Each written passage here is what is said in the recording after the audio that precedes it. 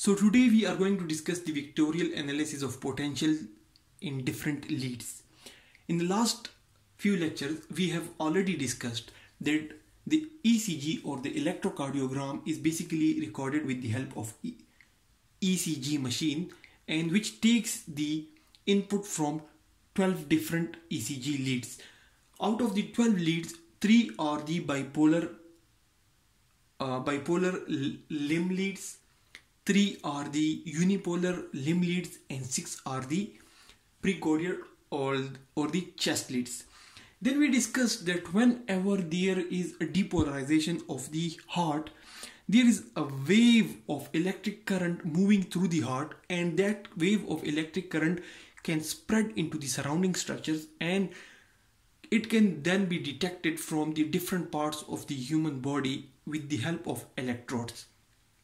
But when this current is spreading in a specific direction, it basically forms small vectors, and when it combined together it makes one vector, which is basically known as mean instantaneous vector at the instant in which it is recorded.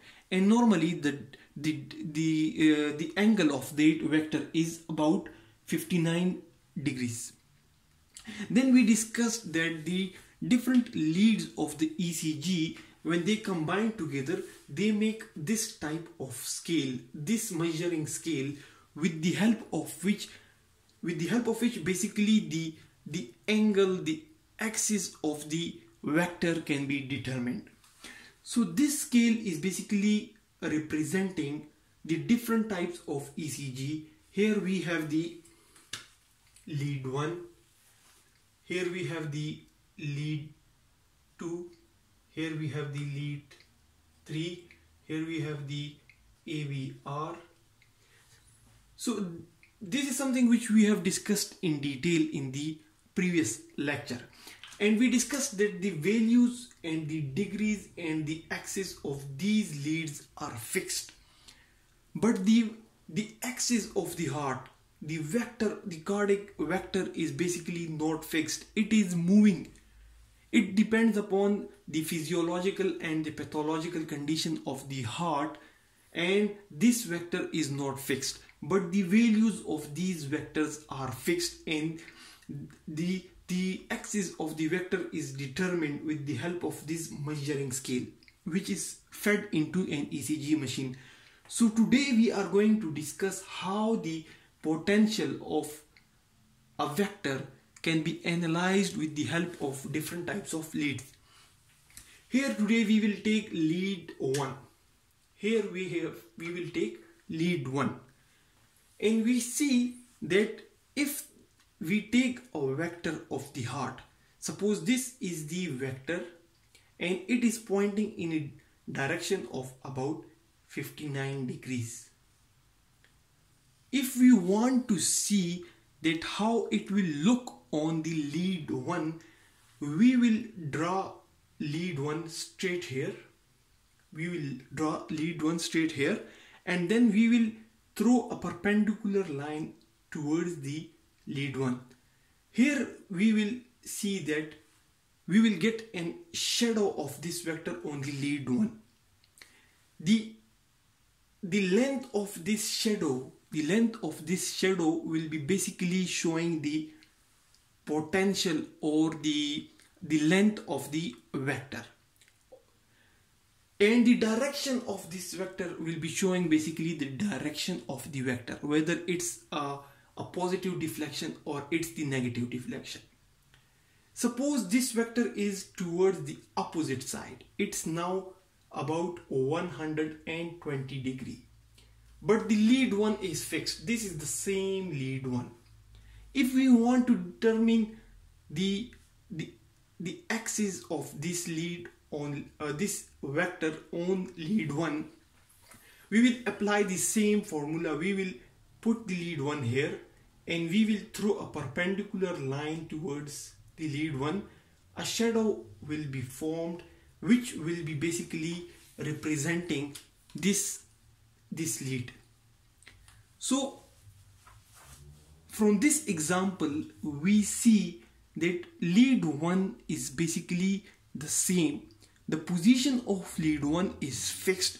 It is present at a 0 degree or 180 degree, and normally if the positive ions are moving from the negative towards the positive, the direction or the deflection will be positive. The deflection will be positive. But if the positive ions are moving from the positive towards negative, then the deflection will be negative. So lead is the same, its value is the same, but change in vector, change in the position, the length and the direction of the vector will lead to different value being recorded on lead 1. So here we see if the vector is about 60 degree, the length of the vector is more. But if this vector is almost perpendicular, here it's not perpendicular, here it's making a big angle. Here the angle is not that much, or it's almost perpendicular. So if it's almost perpendicular, then we see that the shadow of this vector is very small as compared to this shadow where it's very large. So this lead 1 is basically, it is present between the right and the left arm, and it is looking at the heart from above, and depending upon the position of the vector, it will make a shadow of the vector. Similarly, if the same vector is taken,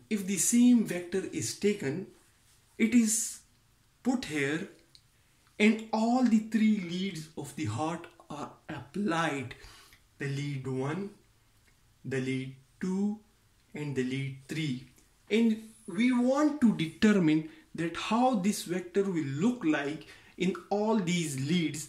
So we will have to throw some perpendicular line.